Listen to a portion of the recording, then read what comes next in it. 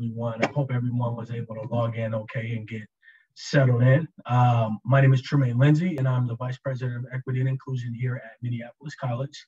And I would like to begin today's event by acknowledging that Minneapolis College sits on and occupies the original and contemporary homelands of the Anishinaabe people and the Dakota people. Furthermore, acknowledging that the state of Minnesota was and still is land stolen from the Dakota and Anishinaabe people. I would like to welcome each and every one of you here today to the launch of our anti-racism speaker series. After the murder of George Floyd, Minneapolis College made the declaration to become an anti-racist institution. So in our pursuit of becoming an anti-racist institution, we felt that it was important to create opportunities to further educate our campus in the subject around anti-racism. So with the launch of this speaker series, it will serve as host to scholars, educators, authors, community activists that are all engaging in our campus community and actualizing our efforts of becoming anti-racist. At this particular time, I would like to invite Minneapolis College President Sharon Pierce to share some opening remarks. President Pierce. Thank you, Tremaine, and welcome everyone. We are happy that you are here, and we are excited to launch this new speaker series. Minneapolis College has a long history of commitment to actively engaging in DEI, diversity, equity, and inclusion. However, we approach this work now, as Tremaine mentioned, with a renewed sense of urgency, purpose, and intentionality. We're committed to doing the hard things, having the difficult conversations, and getting down to the business of dismantling systemic racism.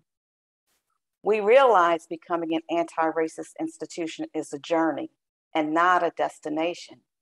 And as on any difficult journey, we welcome the support of friends, allies, and fellow journeymen. So thank you for being here, for joining us on our shared journey. I am looking forward to hearing from our first guest, Tim Wise, and hope you will join us when we host future guest speakers.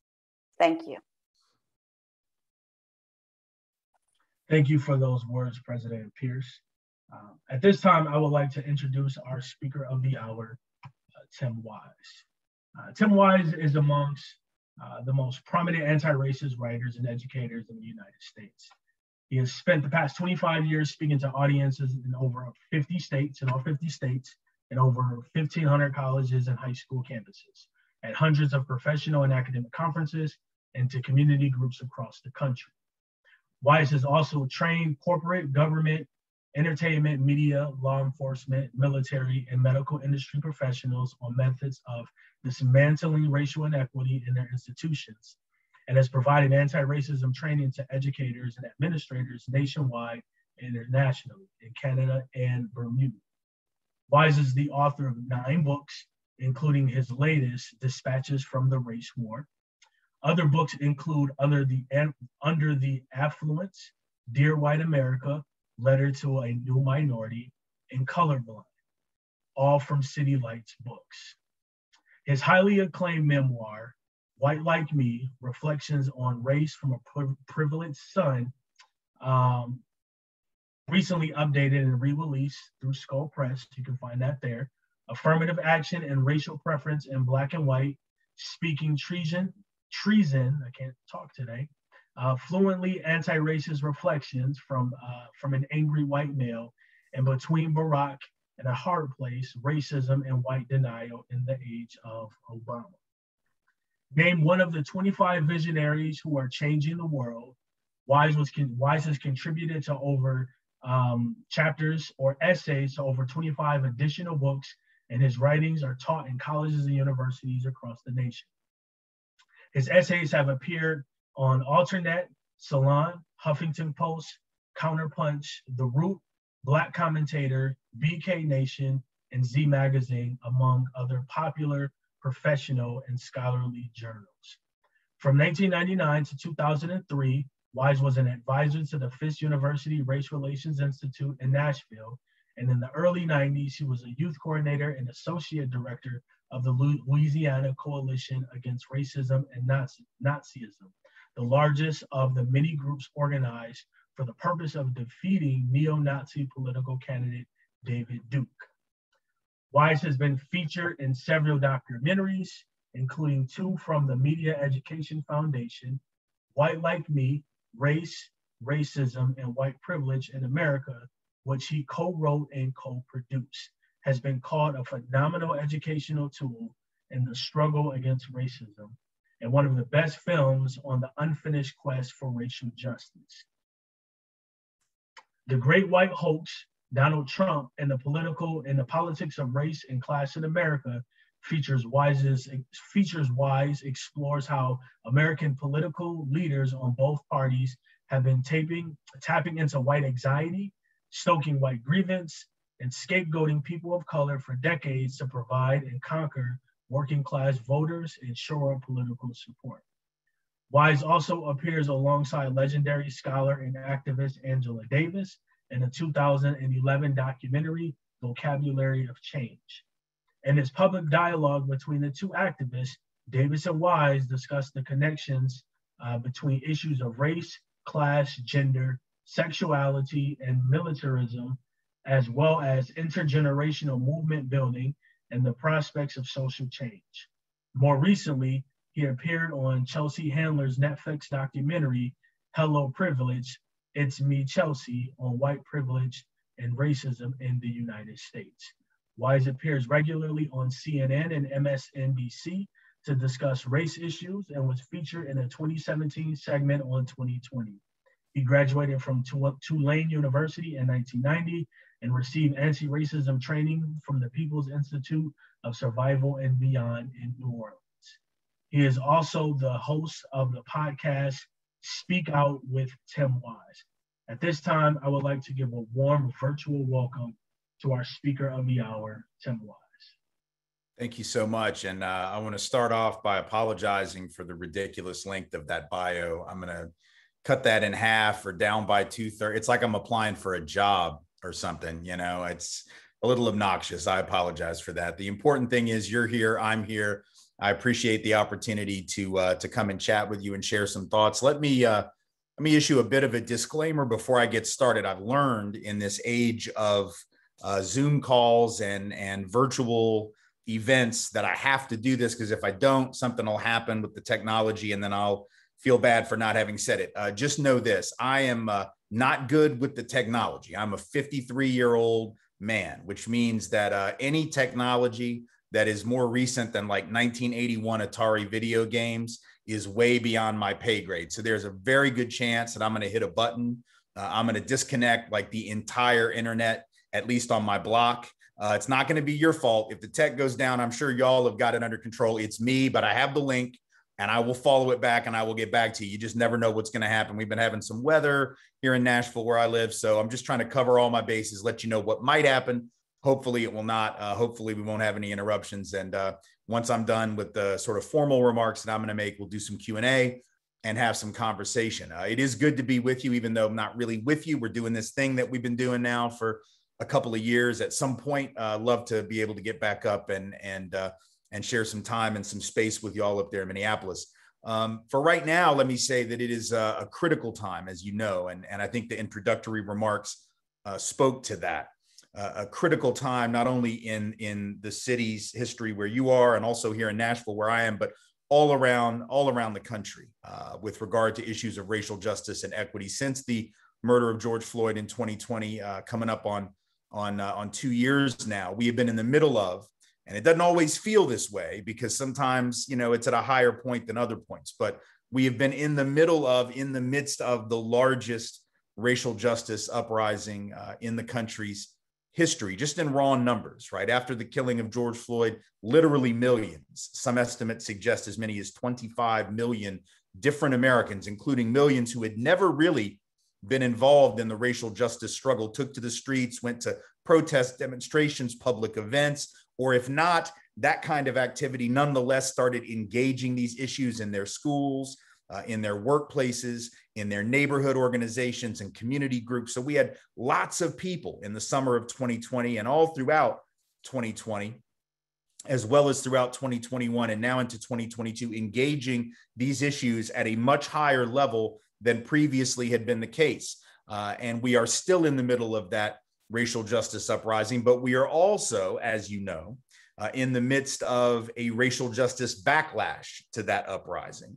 And we have been virtually since the beginning, but certainly all throughout last year and into this year, the pushback against the work that was being done, the movement that was being grown in the wake of the murder of George Floyd. We've seen it at the state level and at the federal level, state after state, now 15 states that have passed some form of legislation to restrict the teaching of accurate history about racial injustice in America. They call it critical race theory, but really, if I were to put a gun to the heads of those criticizing critical race theory and tell them that they had 10 minutes to tell me what it actually was, I assure you none of them could do so. I don't advocate putting a gun to anyone's head, by the way. It's purely just an example of what would happen if we did that.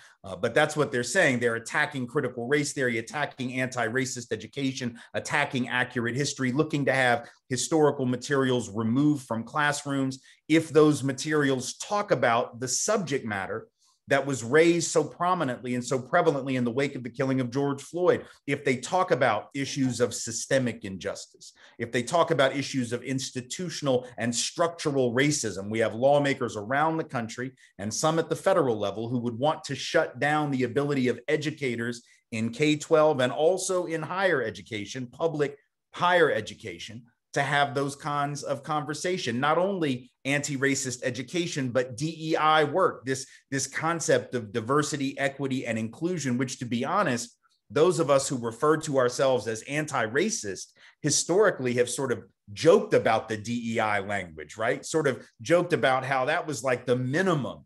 Diversity and equity and inclusion, those are not particularly radical words. They're not particularly radical concepts. They don't necessarily suggest fundamental institutional transformation. And yet even those three letters, meaning diversity, equity, and inclusion, that has come under attack, with state after state looking at ways to restrict the very kind of conversation that we're having right now, looking to limit the ability of public institutions of education to even engage these kinds of topics. Any suggestion that America is systemically, structurally, or institutionally racially unjust, and has been since its inception, and still the country suffers from that, any suggestion that that's true is apparently worthy in the eyes of an awful lot of powerful people, worthy of censorship. Now, on the one hand, this shouldn't surprise us, because as Carol Anderson, brilliant scholar at Emory University, talks about in her book, White Rage, which I highly recommend everyone read, whenever there has been progress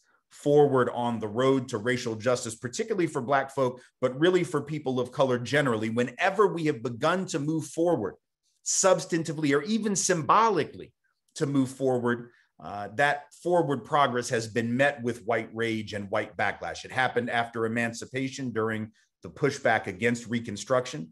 It happened when Black folks moved north and out west during the Great Migration, leaving sharecropping in the South, were met with violence and race riots, pogroms of violence against their communities. It happened in the wake of desegregation of schools, particularly in the South, but not only in the South. We saw it all around the country when busing and desegregation came to public education in the 1970s. We saw this white backlash and rage in response to affirmative action. We saw it in response to the election of Barack Obama, which was interesting because the election of President Obama didn't really substantively change things on the ground for most Black and brown people in America, but symbolically, right? The actual having of a president of color with what some viewed as an exotic name and background different from other American leaders, right, sort of shook some people up. They couldn't quite get their head around it. And so we had the birther controversy. We had all this pushback against a Black man leading the United States of America. Again, Carol Anderson's book, White Rage, talks about that. And then now, in the wake of the racial justice uprising, even though policies really haven't changed with regard to policing in very many parts of our country, laws haven't changed that have eliminated structural racism from the criminal justice system or from housing or from schooling or from healthcare delivery or anywhere else. But even in the absence of systemic and structural change, just the narrative change that's taken place in the last 2 years, just the fact that we're using language like systemic racism. Just the fact that 20 million or so people went into the streets, including millions of white folks who had never talked about these things and joined this struggle, that, as you can imagine, scared some people, right? Because now it meant that the narrative, the conversation, the discourse, the language that we were using was going to shift. And so, as Carol Anderson would predict, looking back at history, we would expect this kind of backlash to happen. In a lot of ways, that is evidence that the medicine is starting to work. I know it sometimes makes us feel as though that pushback is going to take us back to a place before the racial justice uprising. But let me suggest to you that it's evidence that the medicine is working. You know, when you're sick as a kid and your parents give you cough medicine or whatever, because you got a hack you can't get rid of, and they give you that medicine, it never tastes good. They try to make it taste good. They put syrup in there, sugar and stuff, and try to, make it not taste so bad, but you still screw up your face and you make a face. And whatever it is that's getting you healthy, whatever it is that actually helps you get better, is the part that obviously doesn't taste very good. So in this particular instance, now that we're talking about systemic racism, now that we're hearing that phraseology, we have people talking about systemic privilege and injustice in ways that I assure you 5 years ago they were not, 10 years ago they were not, 20 years ago they were not. I've been out lecturing and going around the country for 26 years, and I promise you, for the first 24 of those, it was like pulling teeth to get people to even hear those words or even understand what they meant. Now we have millions of people using that language. So that's the good news, right? The discourse has begun to shift, but in the midst of this backlash, our obligation as people committed to racial justice and anti-racism is to figure out, how do we meet this backlash and move through it? How do we not succumb to it? How do we continue to move forward in the face of that kind of resistance, which is only going to get stronger, right? The more successful that you are in challenging the status quo, the more successful you are in changing the discourse, the more of that pushback you're going to get. So you can take heart in the backlash in the sense that you're obviously striking a nerve, but you have to be prepared for it. And you have to know what to do in the face of it. So that's what I want to talk about today. How does your institution meet this moment and continue to push through this moment to come out on the other side as a fully anti-racist institution? How do we stay strong in our commitment to creating equitable anti-racist institutions, not only with regard to higher ed, but certainly with regard to higher ed? The first part of that I want to talk about is the crucial aspect of always maintaining a systemic analysis and a systemic framework and leading with that. Now, what do I mean by that? Because we hear this term systemic racism thrown around a lot, but we don't always clarify what we mean. So let me be very clear about what I mean. Part of the reason that we have so much backlash to this conversation right now is because for a lot of just average everyday white folks who really aren't familiar with the discourse of racial equity and some of the material that you all are looking at as you try to move forward as an anti-racist institution, the reason there's so much pushback is because people are hearing one thing even when we're saying something else. So we want to be very clear about what we're saying so that people don't have any excuse for misunderstanding. I remember last year, maybe it was 2020, in the middle of the uprising, when folks would get very upset with the phrasing of systemic racism, they would say, well, what are you saying? Are you calling me a racist? Are you saying that everyone in my company, or all the teachers in the schools, or everyone at the bank, or all the cops, they're all just racist bigots? Is that what you're saying? Here's the thing. When we're talking about systemic racism, we're not saying that. That's not the argument at all. The whole point of discussing systemic racism is to get away from that whole debate about who's a racist and who's not a racist. Are you a racist? Well, what about you? Am I a racist? Well, you're one, but I'm not. That whole discourse is irrelevant to a conversation about systems and structures. This isn't about good people over here and bad people over here. But if people think that that's what we're saying when we talk about systemic racism and becoming an anti-racist institution, then they get very defensive, right? Because they think you're talking badly about them. You're suggesting they're a bad person. I'm not interested in that. I'm not saying that individual bias doesn't matter. Obviously, people who carry around individual bias can do a lot of damage. So I'm not suggesting that it's irrelevant. But what I'm saying is that the creation of anti-racist institutions does not rely upon the eradication of all the personal bias that's out there. It'd be nice if we could eradicate all the personal bias, but I'm not your therapist.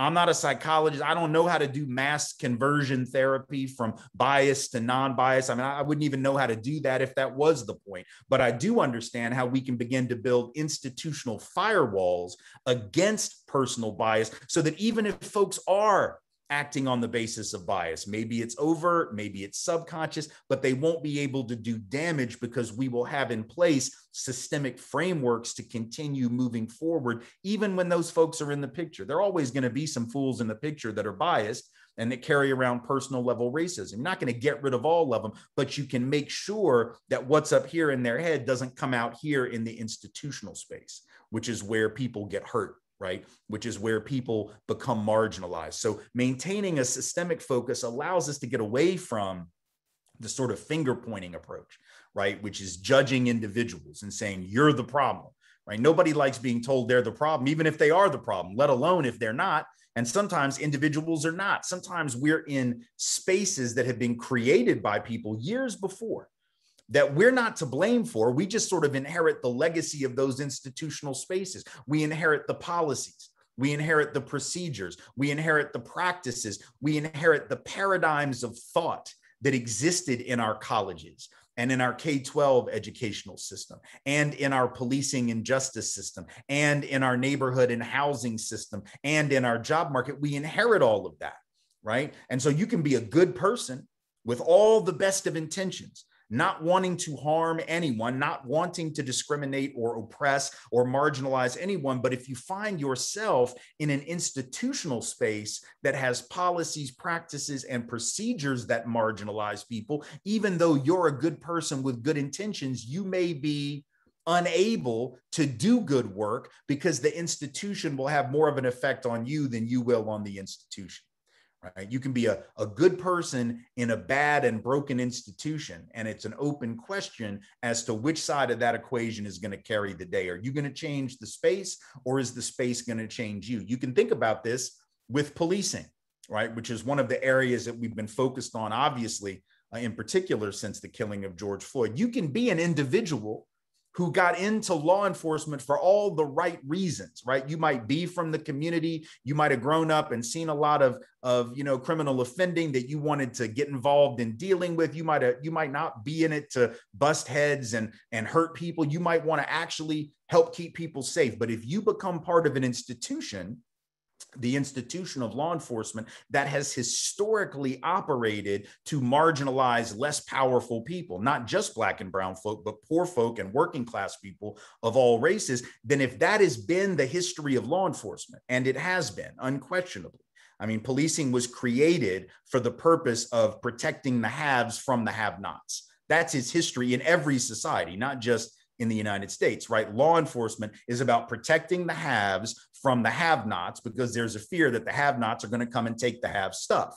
Like, that's essentially the history of policing. And in this country, there's been a clear racial element to that. So you could be a well-intended person, but if you go into that system and you speak up against the operation of that system as it has historically operated, what do you think is going to happen?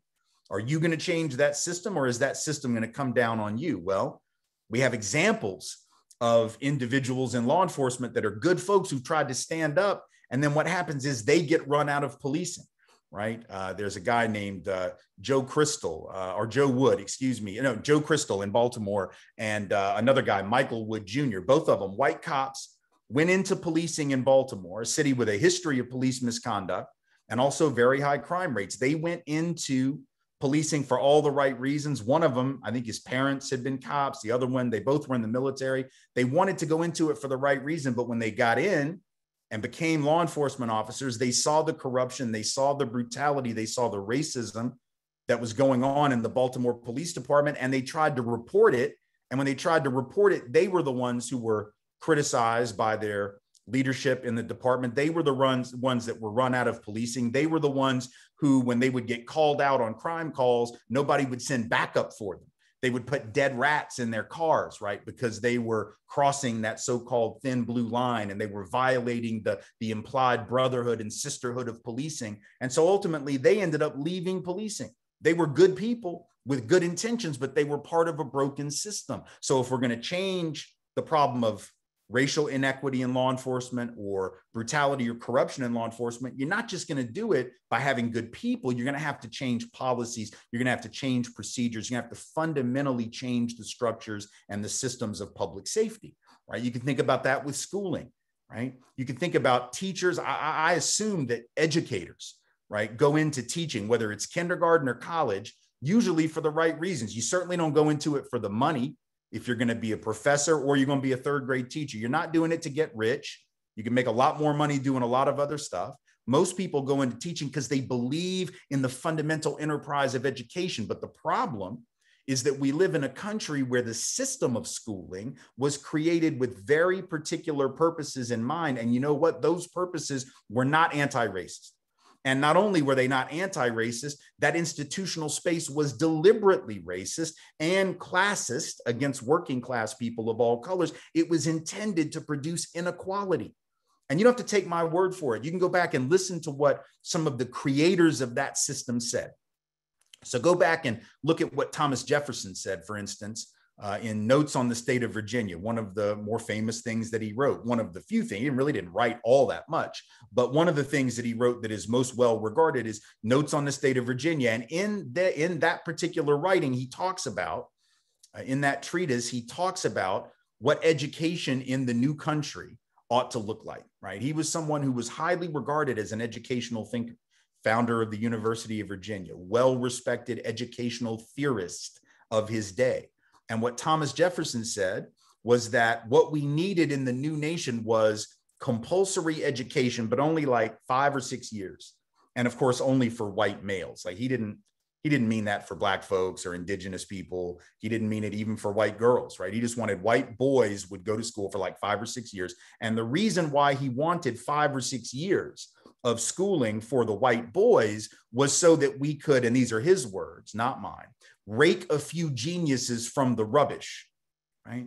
So what was Thomas Jefferson saying there? He was saying, and keep in mind, he's not even thinking about Black and brown people. He's not even thinking about white females. He's just thinking about white guys. And he basically just said, yeah, most of y'all are trash too, right? Like most of y'all are not going to amount to anything. You're definitely not going to live out here, you know, with me on this big plantation, and you're not going to run the country. Most of y'all are garbage. But if we give you 6 years of schooling, we can figure out like which ones are the geniuses and which ones are the garbage. So he was saying the point of schooling was not equality. It was not equity. It was not the great equalizer, right? Which is the term we use a lot of times nowadays. We say education is the great equalizer. Thomas Jefferson was telling you from the beginning, the purpose was inequality, right? It was an unequalizer. And that was just even among white folks. He was slicing and dicing white men.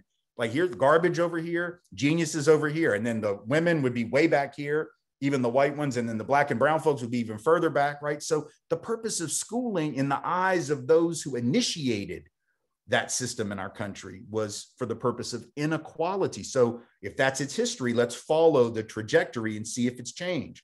Fast forward to the early 1900s.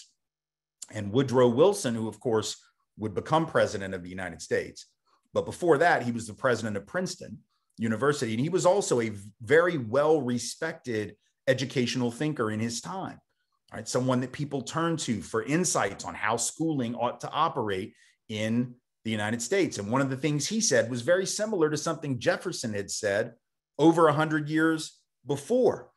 What did Wilson say? He said that what we need is one group of people, a small group, he said, to prepare themselves for the receipt of a liberal education. Now, when he used that term, that didn't mean liberal like we think of liberal versus conservative. That was the term they used to use for college. They just called it a liberal education. So one group should prepare themselves for college, basically, is what he's saying.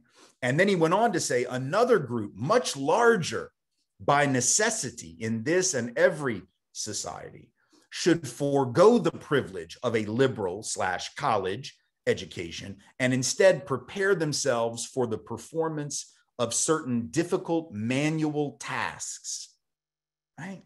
Now, what is Wilson saying? It's very similar to Jefferson. He said it a little differently, but basically what he just said was, we need a handful of y'all to go to college and the rest of y'all to carry stuff and lift heavy things. We need some of y'all to sweat and some of y'all to think.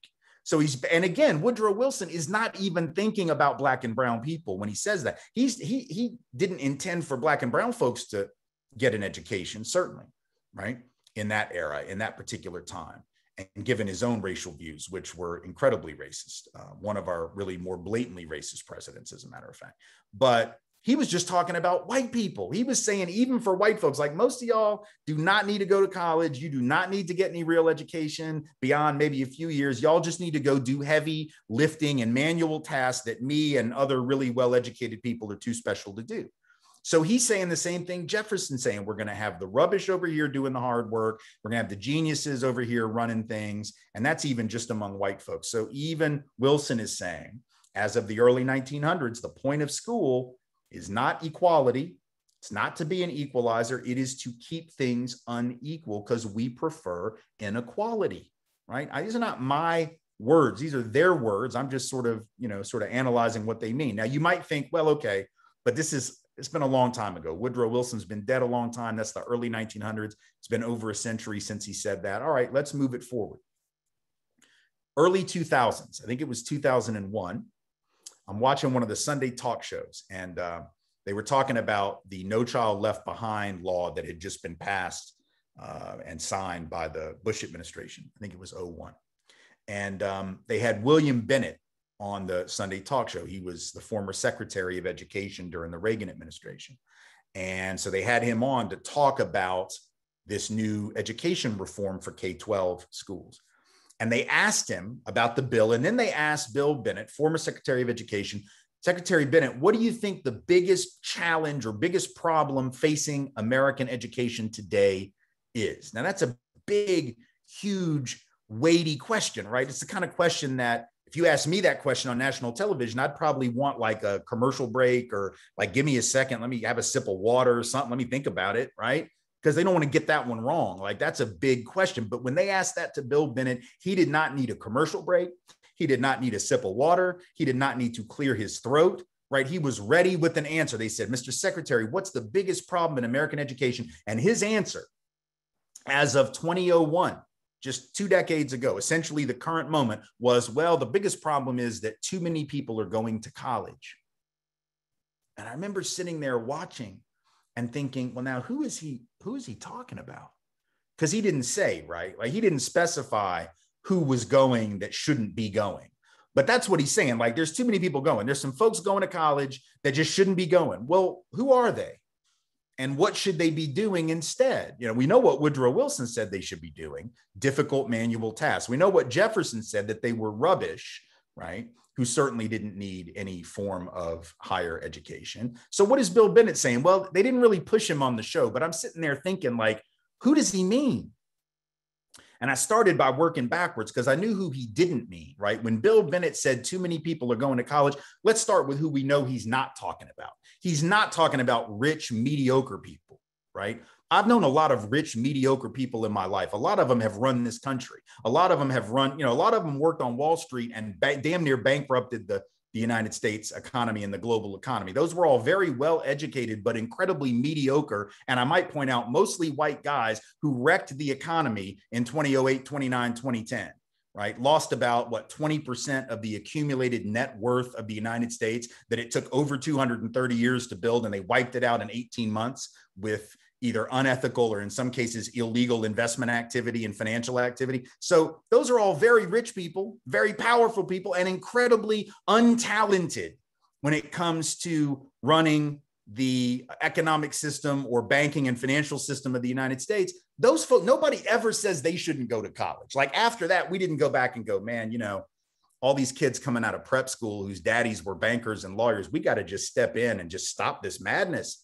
They just can't go to college anymore. Look at them. Look, you get a little education, they go wreck Wall Street. We didn't tell those folks that they should go do manual labor. We didn't tell those folks maybe they ought to go work in a warehouse or maybe they ought to go work at McDonald's. No, if you're rich and mediocre, it doesn't matter. You're going to college. No one goes to the prep schools and says to like the C student or the D student that they shouldn't go to college or they shouldn't go to law school or they shouldn't try to inherit daddy's business. Like, you're clearly not qualified. Look at your grades. I mean, there's always somebody that graduates last, even at the fanciest prep school in America, right? You got the valedictorian up here and somebody is like, whatever the opposite of the valedictorian is, somebody's there. And no one ever says to them, I know you went to this really fancy prep school and your folks spent a lot of money, but I just think you just need to go into the workforce and not go to college. So Bill Bennett wasn't talking about them. It's assumed that they're going to go to college. So who is he talking about? Who's left?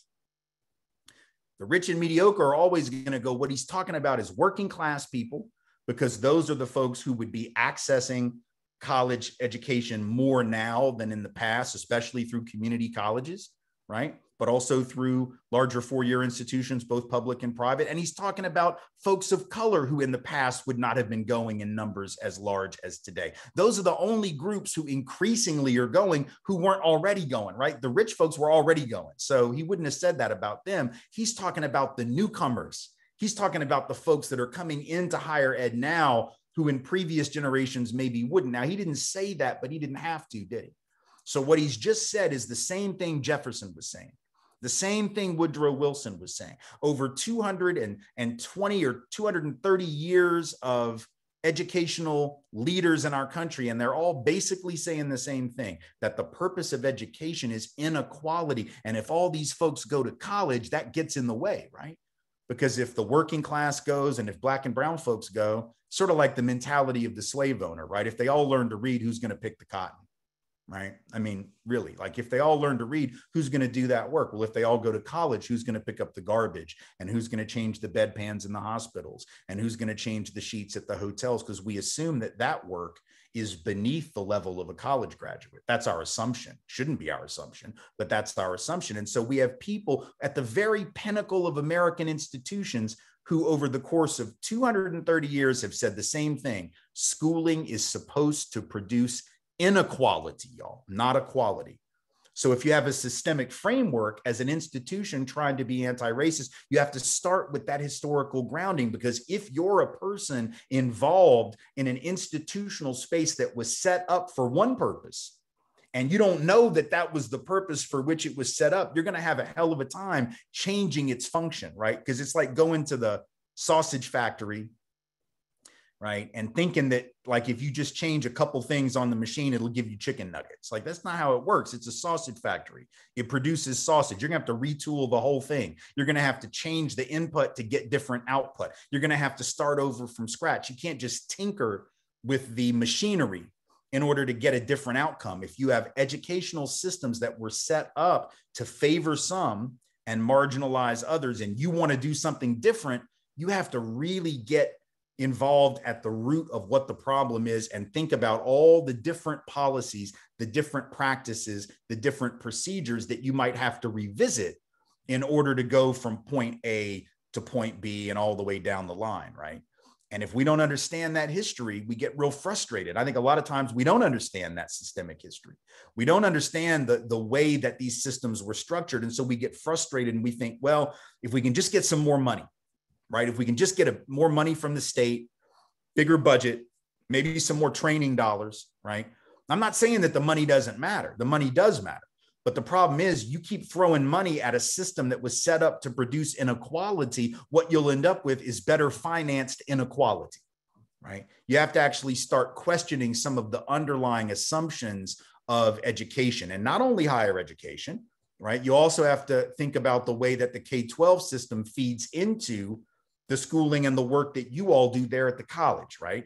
Because you're inheriting the legacy of a profoundly unequal K-12. And you can't be expected to fundamentally undo the damage of that unequal K-12. So you have to figure out how to partner with those K-12 institutions, teachers, counselors, principals, assistant principals, communities, families whose kids are in those K-12 systems. You have to be connected to them as joint stakeholders in producing not just an anti-racist college, right? Which can't be produced in a vacuum, but an anti-racist educational structure in the city of Minneapolis going all the way from kindergarten or pre-K through college.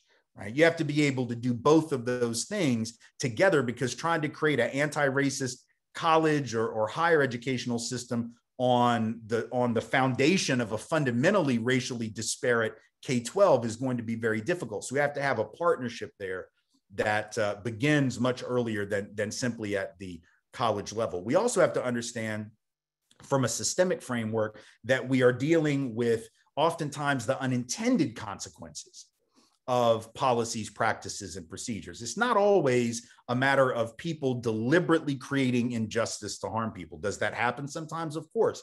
But if you think about the job market and how people get jobs, a lot of times people are getting jobs not because, or being denied jobs, not because somebody in the HR department of a company is overtly racist or overtly sexist or overtly whatever, but because so many jobs are given out as the result of networks and connections. So I know Jim over in the, in the accounting department, and Jim puts in a good word for me. Or I know Bill over in the HR, and Bill writes a letter of recommendation saying, hey, Tim's my neighbor. I play golf with him. We play ball at the gym, blah, blah, blah. I know him really well. He'd be great for this upcoming job. You may think that's not a big deal, but a study done just a few years ago found that almost half the jobs in America, as of, maybe 8-9 years ago, and I doubt it's changed very much, about half the jobs were being filled through that kind of process, right? People who already work for an institution recommending somebody they know. And who are the people who are disproportionately going to be left out of those networks? They're disproportionately going to be Black and brown folks. They're disproportionately going to be women of all colors. They're disproportionately going to be working class. So you could be the most qualified person for that staff opening at the college, for instance. Not necessarily a faculty job, because those jobs are given out differently, but a staff job, or you could be the most qualified person, and you could be Black or brown, you could be a woman of any color, you could be a working class white person. But if you don't know the right people, you don't know people already in that institution who can put in a good word for you, you're not going to have a chance to get that job, or at least not as good a chance as somebody who does know the quote unquote right people, has connections in that space, right? And so sometimes we talk about racism and sexism as being like a 3-lap deficit in a 5-lap race, right? Certain people starting out 3 laps behind. This is worse than that. This is not even knowing where the racetrack is located. It's not even knowing that there's a race being run that you might enter, because if you don't know where that race is and where those jobs are, you can't apply for them. And if you can't apply for them, you can't get rejected from. You just didn't even know they existed. Now, is that the result of deliberate racism? Is that the result of deliberate sexism? Not necessarily. You could have nobody in a company, nobody in a school, nobody in any institutional space that was overtly biased. But if we are giving out jobs and opportunities or contracts or whatever on the basis of connections, and certain people are more likely to have them than others because of a history of racially isolated neighborhoods, a history of people not really knowing folks as well across racial lines, for instance, or cultural lines, then certain people are going to be excluded. And it's not anyone's fault in that space. It's not that they're racist. It's not that they're sexist. It's not that they are classist, right? But they're operating in a institutional framework where they haven't sufficiently questioned the policies and the practices and the procedures that influence how people get jobs, right? Or influence how people come into and become part of an institution. So having that systemic framework requires us to really think about that. Let's process all the things that we do, from hiring to recruitment, to financial aid for students, to curriculum design, to engagement with the community, to law enforcement on the campus, all of the things that go into operating an institution of higher learning, and start to ask ourselves these critical questions. Does this policy, does this procedure, does this practice help further the cause of racial equity, or does it detract from it? And how would we know? And if we don't know, how do we find out? Those are the kinds of critical assessments that we need to be doing, because a lot of times we don't see the way that our policies and our practices might be having these disparate impacts. It's the same thing with higher education and standardized testing. When I look at med schools and law schools, grad schools, and even sort of elite undergrad institutions, placing an emphasis on standardized tests that we're giving to students who live in unstandardized neighborhoods, went to unstandardized schools, come from unstandardized backgrounds, were exposed to unstandardized material, and then we give them all standardized tests, and that's how we determine if they even graduate from high school, let alone if they're going to be able to go to college, and if they do, which kind of college, which kind of graduate school, right? Now, obviously, we're starting to move away a little bit from standardized testing in the era of COVID because it's been difficult for people to prepare for and take those tests in a sort of COVID environment. So hopefully we're learning the lesson that we don't need these things in order to have successful students and successful colleges. But the fact that we've used them, putting standardized tests on unstandardized students and then giving out opportunities on the basis of the outcome guarantees the perpetuation of the inequality that existed in the prior schooling. Is that the result of admissions counselors being racist or guidance counselors in school or teachers being racist? No, none of them have to be racist for that to be a problem. Because if you take these instruments and you use them in a way that perpetuates pre-existing injustice, then you're contributing to injustice, whether you intend to or not. And so we do that in the job market, we do that in schools, we do that in policing, we do that throughout our institutional spaces. Having a systemic framework means talking less about who's biased and who's not, and talking more about the informal and formal practices that exist in all of our institutional spaces that can produce inequality. The second thing, in addition to having a systemic framework, is understanding that, as Dr. Ibram Kendi talks about, there's really no neutrality in this work, right? One is either doing active anti-racist approaches to education, or one is collaborating with racism within an institutional space. It's not only with regard to education, any institutional space. If one is not deliberately seeking to undo racial inequity, one is by default contributing to the perpetuation of racial inequity. And I know that that's hard for some folks to hear. They get very sort of defensive when they do hear it. But if we think about it historically, we know it's true, right? Historically, the vast majority of white Americans, for instance, and even white Southerners, did not own human property. They were not enslavers. And yet, they didn't speak up against the system of enslavement. They weren't abolitionists. They didn't join the abolition struggle. If you ask them, they would say, well, I don't own any enslaved people. I don't own other human beings, so I'm not part of the problem. But if they weren't speaking out against that system, and those who did engage in that evil, then they were perpetuating it by essentially assenting to it. The same is true in segregation. Most white folks did not own segregated business. Most white folks did not throw milkshakes on the heads of sit-in protesters at Woolworths in North Carolina or in Nashville or other places where the sit-ins took place. Most white folks didn't burn Freedom Ride buses in places like Anniston, Alabama, but the vast majority of white folks during that time also didn't join the freedom movement. They also didn't protest those businesses. They also didn't refuse to shop in those businesses. They went along with the system as it was. And if you asked them, they would have said, well, I'm not racist. I mean, I would never use a racial slur. I would never burn a cross. I would never do this, that, and the other. I would never attack a Black child trying to go to a newly integrated school. But they allowed those things to be done, and most didn't say anything. That's not neutrality. That's not being non-racist, right? That is perpetuating racism. And so as an institution of higher education, if you are receiving students that come through a K-12 space that was profoundly unequal from the beginning, and we know in the state of Minnesota and in Minneapolis, we know, for instance, that Minneapolis historically, last time I saw the data was maybe 7 or 8 years ago, but I would be stunned if it's changed. Minneapolis has the highest disparity in middle school and high school for suspensions and expulsions, racial disparity between Black students and white students of any school system in the United States.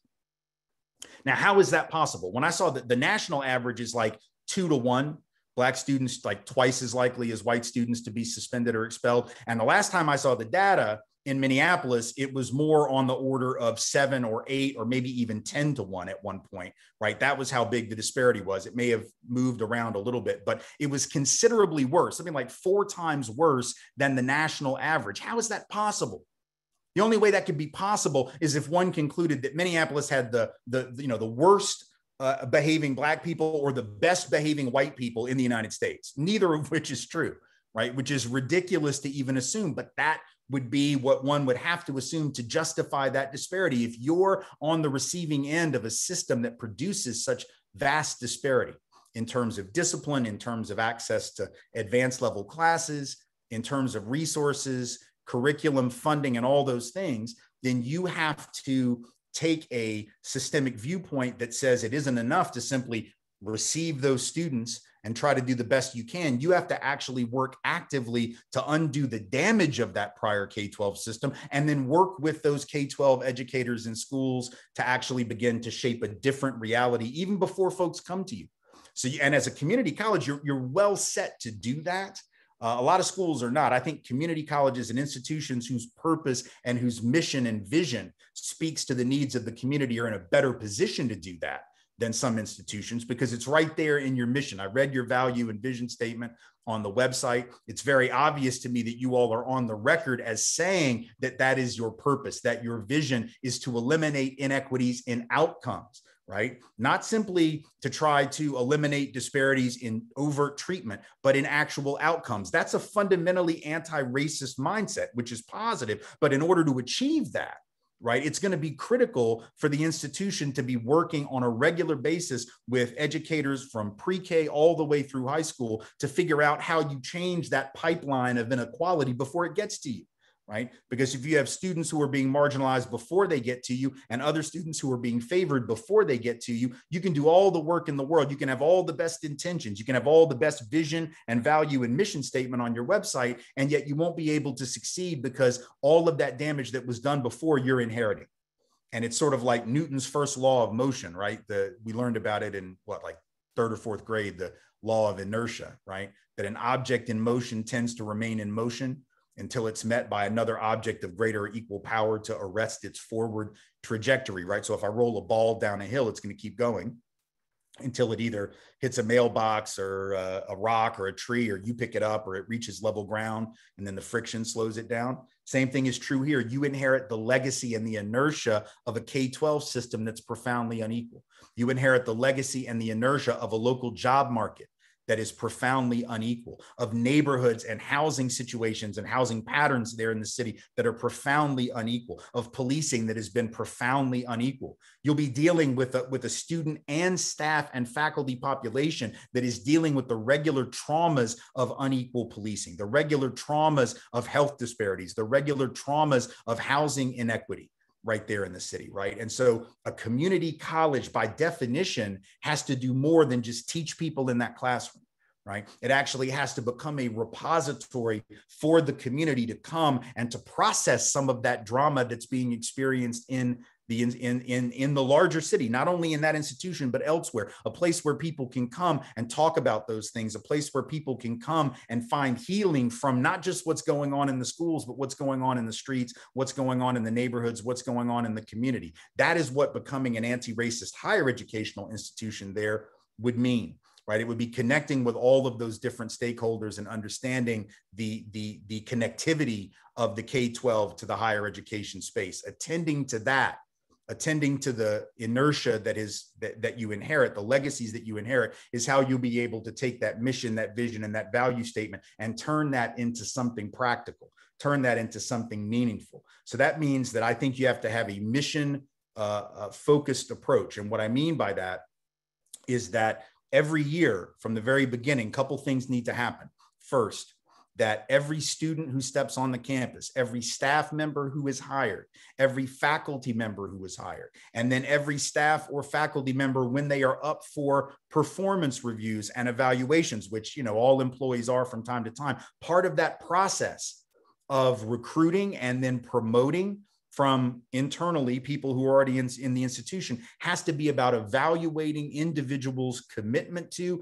and achievement at moving the institution towards your goal of reducing those gaps in outcome, right? In other words, if I'm a faculty member at the school, if I'm a staff member at the school, part of my evaluation should be about what have I done in the course of that, however long that period of evaluation is, to move that mission forward. What have I done to move those values and that vision forward? Am I engaged on that? Can't just be about, did I meet my deadlines and did I get my work done on time and did I show up and teach the class, right? The question is, am I actually contributing to that mission? And before I even get hired, that should be one of the questions. What is your commitment to this mission? How do you intend to live this mission? Because I can sit there and look at a resume, right? From the HR department, I can look at a resume of a a person who aspires to teach at the institution or have a staff position or an administrative position at the institution. And I can say, well, you've got a lot of experience. Oh, you're hired. But what kind of experience? That experience may or may not tell me anything about whether you've worked towards this particular mission before. Have you worked in an institution that had this mission? If so, how did that work for you? What were you able to accomplish? Most people don't have that stuff on their resume, because most people haven't been in an institution with the kind of mission that you all are aiming towards. So now we have to start asking for that so that we can select with that in mind. That actually becomes a qualification requirement. That becomes an indicator of merit, not just how many years of experience have you had? Have you had supervisory experience? Have you had classroom instruction experience? Yeah. You got to have all that. But the question is, what have you done to actually help move institutions forward on these critical issues? And if the answer is that you haven't done much, okay, that's not necessarily your fault, but what are your ideas about how you could do that work in this institution? What are your ideas about how you might move the ball forward on that? Because, you know, if you haven't been in a space that asked you that before, you can't necessarily be expected to have done it. But at least have some thinking around it, right? Show a commitment to it as a way to demonstrate that you are qualified to be in that institutional space. If we start redefining merit, if we start redefining qualifications to include a proven commitment to and proven success in creating more equitable institutions, then we'll get 5 years down the line, 10 years down the line, and we'll have those equitable institutions because we selected for that skill in the first place. The problem is, if we're not measuring stuff, we're not doing it, right? We're a country and a culture that believes in measuring the stuff that we value, and we value the stuff that we measure, right? Whether we're talking about athletic teams where we have, you know, the AP rankings, right? We rank so that we know who's the best. We do the same thing with colleges. We have, you know, guides to the quote unquote best colleges, med schools, law schools. And the reason we do that is because as a culture, if we're not ranking it, we're not paying attention to it. If we're not selecting for it, if we're not grading it, we don't consider it important, which means we have to actually build in to our institutional practices expectations that this set of skills will be considered a vital set before you get hired.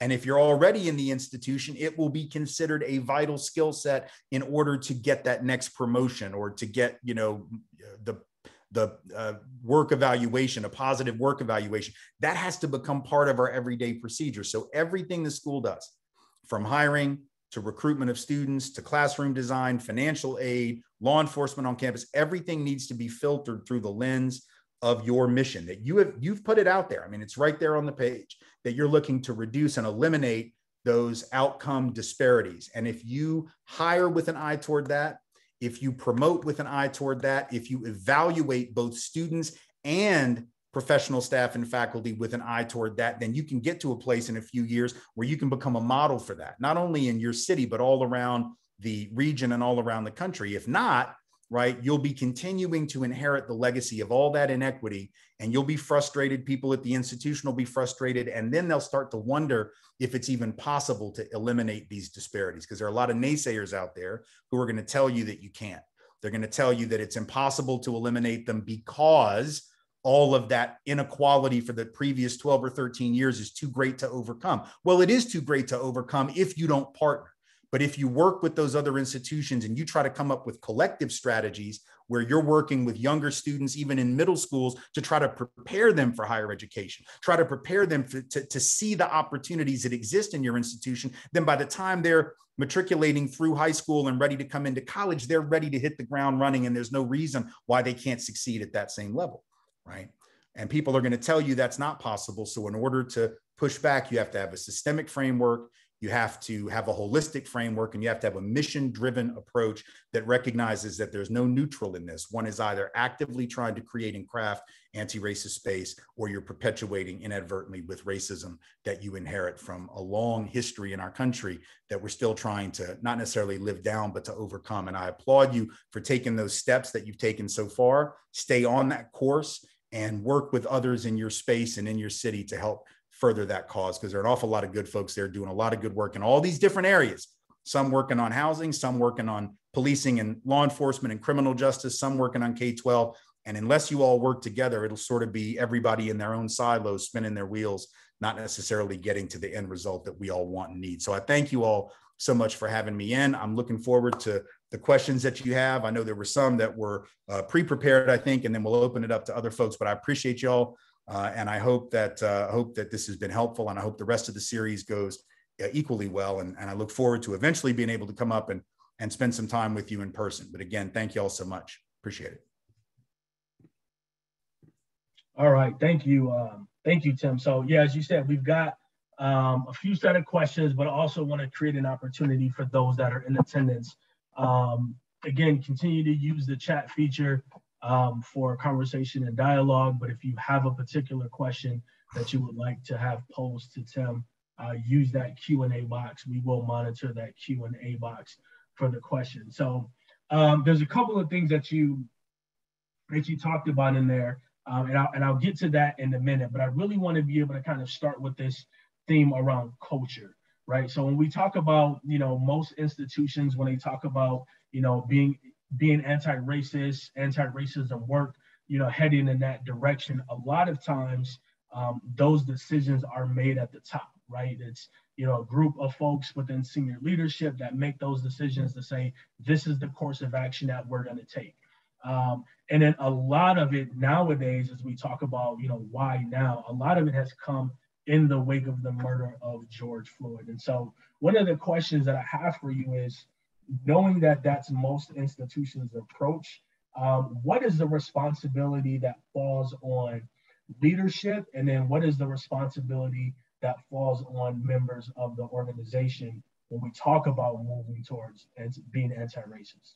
Well, I think the primary responsibility of leadership is to lead by giving up a certain degree of control. And I know that sounds like a contradiction, right? How do you lead by giving up control when leading is usually seen as being about maintaining and exercising control? But what I mean by it is, if you really want to lead on this kind of thing in particular, I think it's critical, and especially for a community-based institution of higher learning, to let go of some of the control about what the work looks like and really reach out to the community that the institution is supposed to serve and essentially chartered to serve. It exists to serve. Bring them in and find out what they need from the institution, right? Because they're the ones who are going to be coming there for education. They're the ones who might be coming there to work. They're the ones who are supposedly the constituents. I hate to use the language of customers, right? But the constituents for the institution are oftentimes not involved in the planning, the preparation, the delineation of policies. And the assumption is they don't have enough insight to do that, but they do. They know what's not working right now. They know where the institution's falling short. And they know what the institution could be, or they may have some ideas and opinions about that. So part of it, and by the way, this isn't just true for your institution or for colleges. I think the same is true. If law enforcement is going to be a thing in some way, shape, or form, it has to be under the control of and with the influence of the community it's supposed to serve. It has to be something where there's some self-determination and some autonomy for the people who are being quote unquote policed, just like autonomy and self-determination for the people who are being educated, right? What is school supposed to look like? Well, let's not leave it to a handful of administrators. They might have some good ideas. I'm not saying you cut them out of the process, but I'm saying that their insights need to be blended with the insights of the community to come up with an approach that is not necessarily all bottom up, right? There's still some top down and some bottom up that brings us to a place where we're able to work together to create a different synthesis. And so I think that's what real leadership in this moment means. It doesn't mean that every suggestion that a community member has is gospel that you got to go out and do, because people in the community can be just as wrongheaded as people at the administrative leadership. It's not like anybody's automatically a genius who knows how to do stuff. Right. But what we do is we tend to shut out the wisdom of the people. We shut out the wisdom of the community. We assume that they don't know what needs to be done. And I'll tell you, as someone who comes out of a community organizing background, most of the most important stuff that I learned about the economic system and the system of race and racial inequity in this country, I learned from people that I worked with in public housing, almost none of whom had a college education, many of whom didn't even have a high school diploma. They taught me far more about those systems that were affecting them and what they needed from me and other people who were organizing than anybody did with a PhD behind their name in my college prep, in my college program, right? And so I just think that's really critical. If you're going to be a community college, community institution, you got to involve the community from the beginning.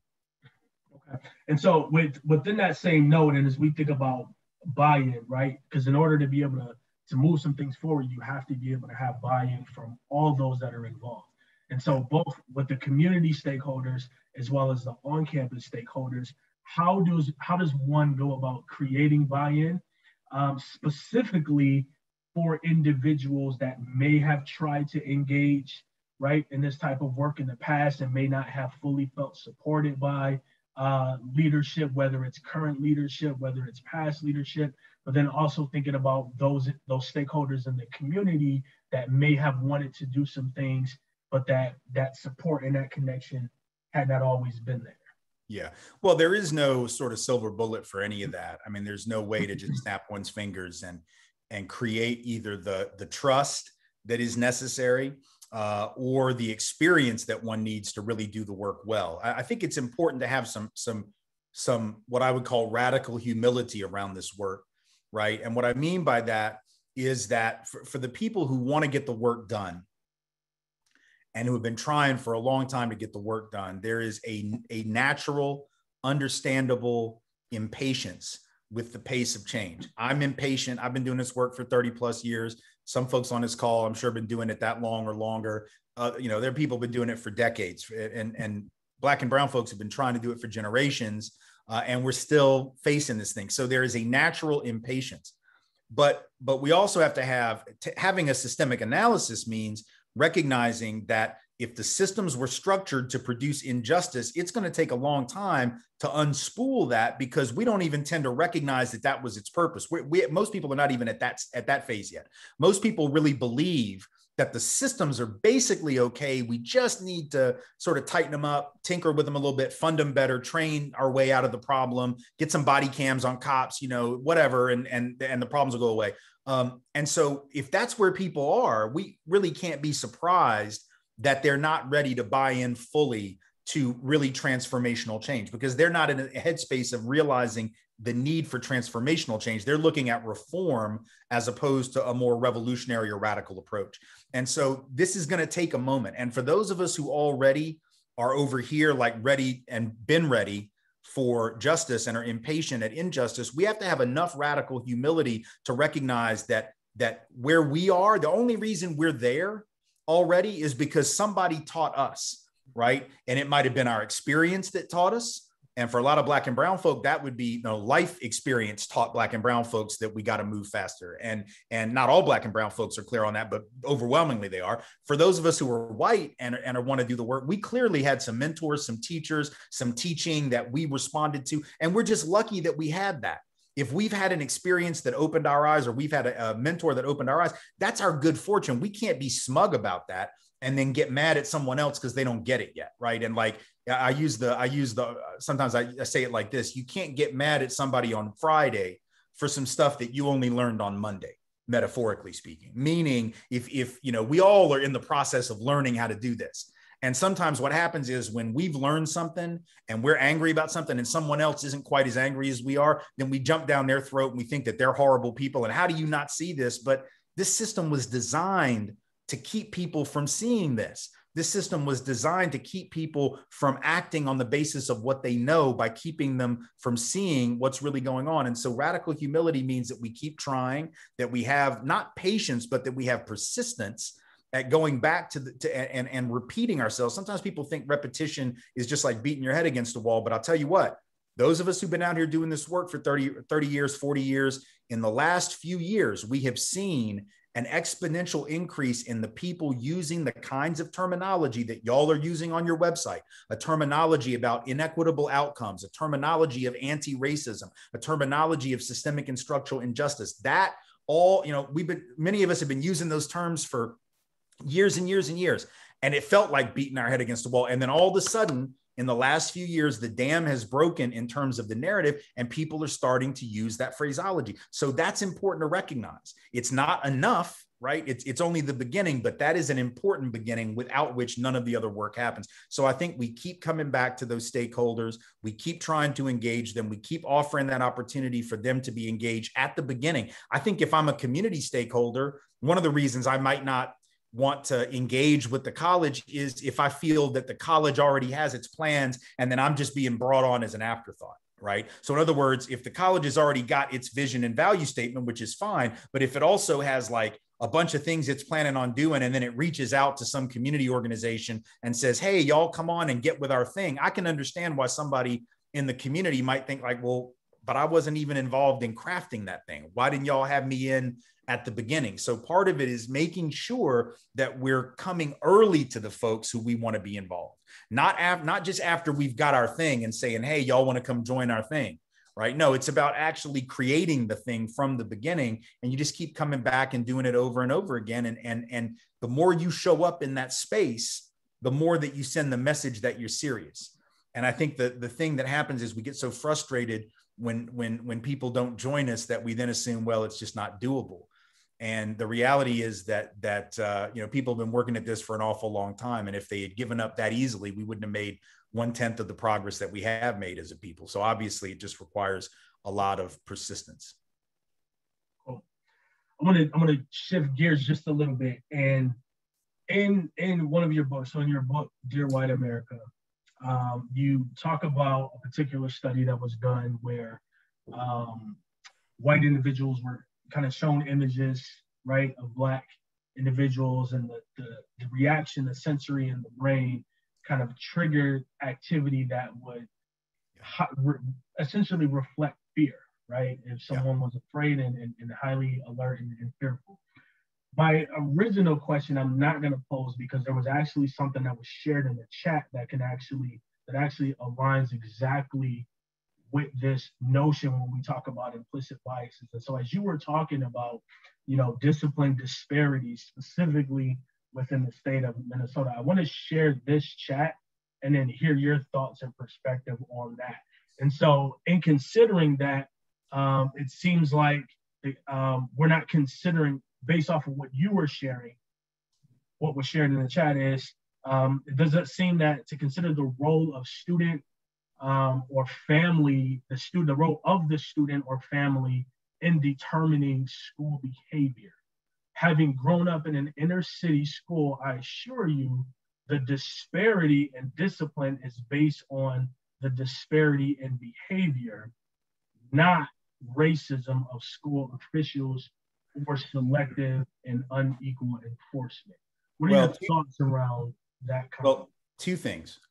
Obviously, in a given school, the argument is not that at a particular, let's say, inner city school, there is vast disparity in that school, because in that school, there's not going to be a lot of racial diversity in most instances or economic diversity.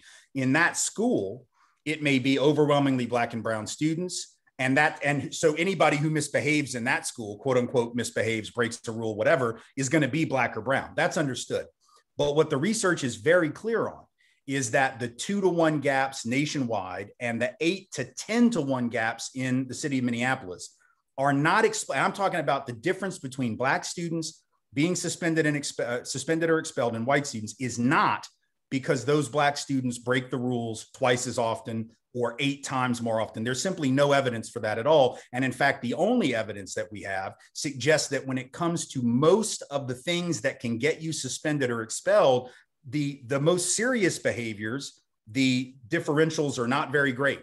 We have this stereotype where we think Black and brown folks are the ones that have weapons at school. Actually, CDC data shows that white kids are just as likely to have weapons on them in their lockers, in their cars, on their persons at school as Black kids are, but they're not as likely to be searched and caught. They're just as likely to have drugs. They're just as likely to come to school high. There's a difference in fighting, but it's not 8-to-1, it's not 3-to-1, it's not 2-to-1, right? And so every single study on this will tell you that the differences in quote unquote behavior do not explain the differences in suspension and expulsion. And again, if they did, then somebody would have to explain to me why Minneapolis schools have a suspension rate that is 4 times the national disparity, because the national disparity is 2.5 to 1. The Minneapolis disparity is between 8 and 10 to 1. So and there are other inner city parts of the United States, right? The disparities are not as bad as Minneapolis. Why?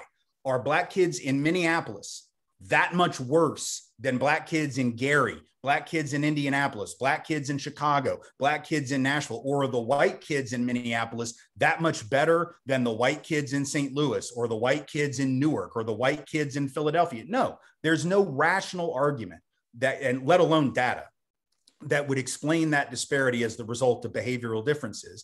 And all of the data tells us that, in fact, white kids are just as likely to break the rules. The difference is usually, the biggest gap is coming not for the serious stuff. It's not weapons, it's not fighting, it's not drugs. The disproportionate number of suspensions that are happening in our schools around the country are happening for subjective offenses, disrespect of teachers. That's a very subjective thing, right? What a teacher perceives as disrespectful behavior can often depend, going back to what you started with, which is the research on how we process behavior and how we assume a fear response or a danger response with Black folks in ways we don't with white folks.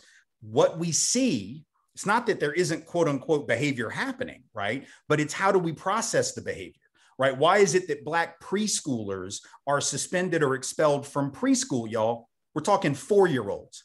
5-year-olds suspended. And first of all, why is anybody suspended or expelled from preschool? That's just an absolutely ridiculous response to age appropriate acting out, which 4-year-olds and 5-year-olds they just do that, y'all. It's what kids do, right? Why would Black children at the age of 5 justify being suspended and expelled at 4 to 5 times the rate of white children?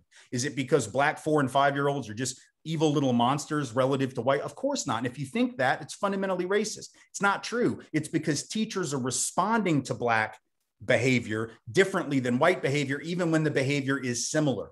And what the research on this, and there's a bunch of great research from Indiana University, Russ Skiba has done a lot of the work on this, and his colleagues have found that the subjective infractions, which get people written up, and usually most schools, you get a few write-ups, and that's when you get suspended.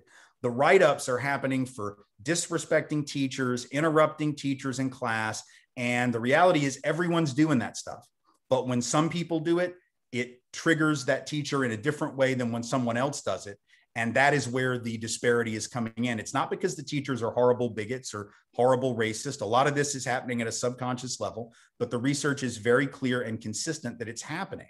And I think to suggest that an 8 or 10 to 1 suspension disparity can be explained by behavior is by definition to assume that Black people are just inherently more violent, more aggressive, and misbehave more than white people. And I don't see how anyone can believe that without being guilty of perpetuating a thought which is fundamentally racist. It doesn't mean that someone who says that is a racist, but it means that that thought is fundamentally rooted in racism. The idea that Black people are just that bad and that white people are just that good. And anyone who thinks that should never be allowed in a classroom or around students or in an institution that is working with students, because that is going to do horrible damage to anybody who comes through that institution.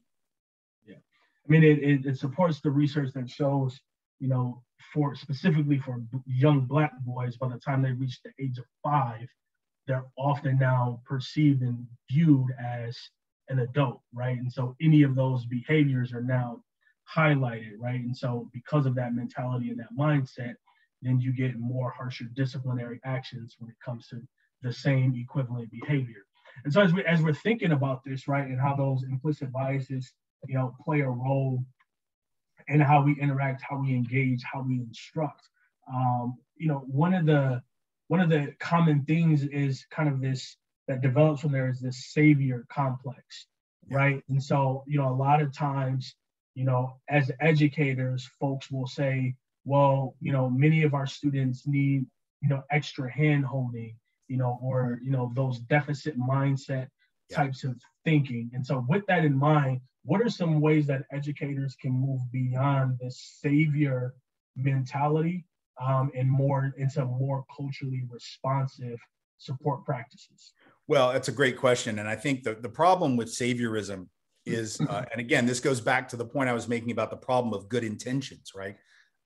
Good intentions do not necessarily break down racial disparities. And in fact, they can sometimes perpetuate them if we're not interrogating the effect. And so if teachers are doing that extra handholding, but that handholding is based not in a belief in those students, but in a belief of their incapacity. In other words, you're holding their hand or you're coddling them because you actually don't think they are capable of doing better work. You don't think they are capable of succeeding. Then that's obviously going to be something that student is going to read from that instructor, from that teacher. And so part of it is having high expectations, setting high expectations, but also ensuring that the resources are there for the person to meet those high expectations. Nothing wrong with high expectations. We ought to have them, right? And when you have a goal on your website of eradicating inequities and outcomes, that's placing a very high expectation on student success, and particularly for students of color, which is exactly what you should do. The problem is sometimes we set those expectations as a society, and then we don't actually provide the resources and the support in order for people to get there. We don't attend to all the baggage that's coming in that maybe comes from that K-12 system, or comes from unequal housing, or comes from unequal job opportunities and economic disparity, or unequal policing. So high expectations are obviously very important, and challenging the deficit model is critical. One of the ways that schools can do that is by making sure that when students come in, that they are given a message of capacity, not incapacity. And you might think that's obvious, but let's be real clear about sometimes what we do in higher education is we have this mentality that sort of says, we expect half of y'all to not even finish. We expect, half of y'all won't even finish. Maybe 2/3 of you won't finish. A couple of you might get 2-year degrees, but none, you're not going to go get a 4-year degree, or you're not going to, whatever. It's implied. Sometimes it's said. I remember going to college and having the people at my institution, which was a semi-selective school then. It's a very selective school now. I couldn't get in if I bribed somebody now. But in those days, I remember even then when it was only like a semi-selective university, I remember the day of orientation, they looked out at the students and they said, look to your left, look to your right. And in 4 years, 2 out of 3 of you probably won't be here. And I thought, well, what kind of message is that, right? What do you say? First of all, what does that say about your admissions team, right? That they just 2/3 of the people they let in are so bad that they can't even finish. What kind of thing is that to say about your own people, let alone the students that you let in? We ought to be sending a message from day one that everybody that's there, A, deserves to be there, B, can succeed there, and C, is going to be supported in a way that will allow them to succeed there. And that means meeting them where they are. It means making sure that we're mentoring them, not only, and by mentoring, I mean not just teaching them the material in the classroom, but actually getting to know them as the individuals that they are, actually getting to know what they're dealing with. Are they working 2 jobs? Do they have kids? Are they raising a family that they're trying to, put food on the table? Are they helping out with a parent, working to help support a parent or other family member? Because that stuff is going to influence certain things, like, are they always going to be at class at exactly the right time? Are they always going to get the work done at exactly this time? Or do you have to have some flexibility? That's not setting a lower standard to have flexibility. It's saying, here's the standard. We expect you to meet it, but we're also going to make sure that the standard is attuned to your lived experience. So that means, if you need an extension of a day to get some work done because you were working a second job to help support your family, cool. Just let us know that, and we'll work with you on that. That's not coddling. My kid's school does that.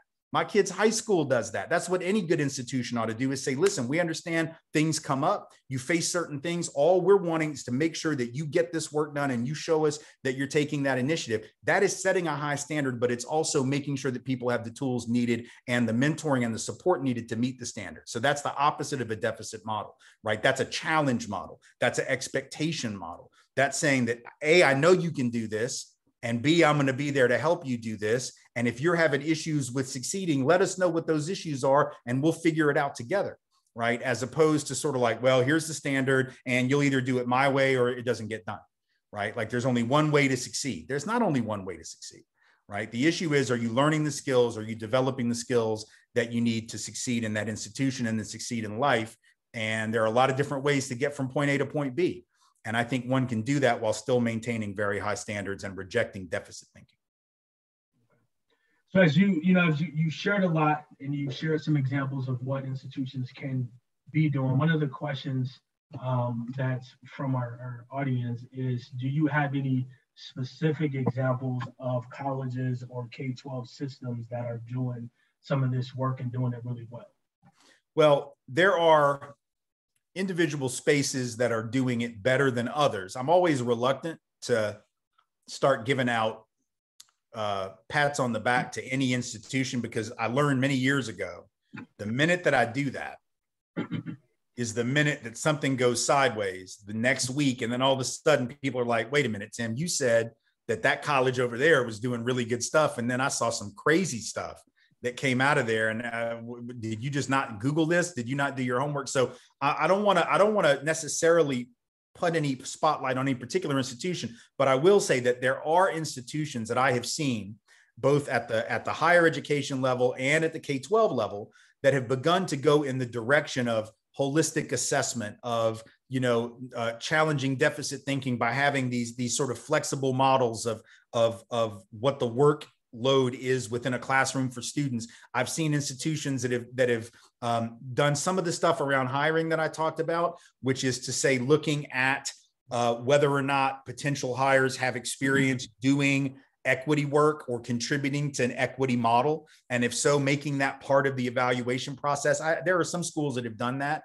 There's always pushback against that, because there are folks who are going to say, well, if you require that, that's like requiring people to have a certain politic or ideology, right? It's like a litmus test. It's not. You don't have to be somebody who's a liberal or progressive or left-wing person to care about equity. You don't have to be in order to have experience with that. I know people with lots of different kinds of politics, and they may have different opinions about how to get to a more equitable institution. We might have disagreements about how to get to that goal that y'all have identified on your website. That's fine. But at least if you've thought about that, if you've given that some thought, if you have some experience with that, you would then be able to know that by evaluating it. And I know some institutions that have begun to do that, but it's a very slow process to actually get where you want to go, because there are always going to be folks that have been in the institution for a long time, and it's hard to get people to change who've been doing it a certain way for a long time. But if you start growing your own from the beginning, which is what I've seen some institutions begin to do, then I think you get to a place several years down the line where you're in a different position.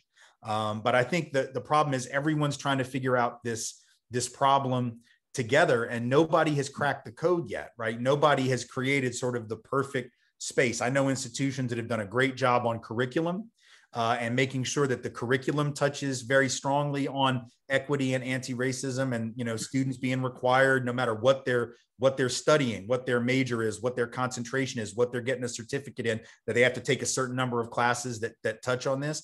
I've seen certain schools do that.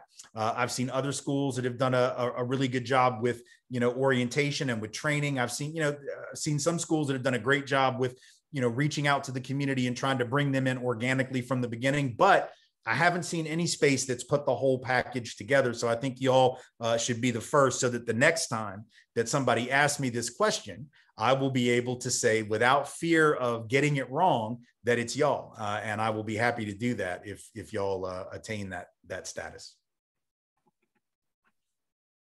All right. Well, I'm looking at the time, and I want to be mindful and respectful of your time. I want to be mindful and respectful of the time of our visitors, our guests that are here. I've got a ton of more questions to be able to ask, but hopefully maybe we'll find another time to be able to bring you back and continue on with this conversation and dialogue. But I want to thank you for your insight. I want to thank you for, just spending time with us today. For those of you that have joined us today, I did post a link in the chat.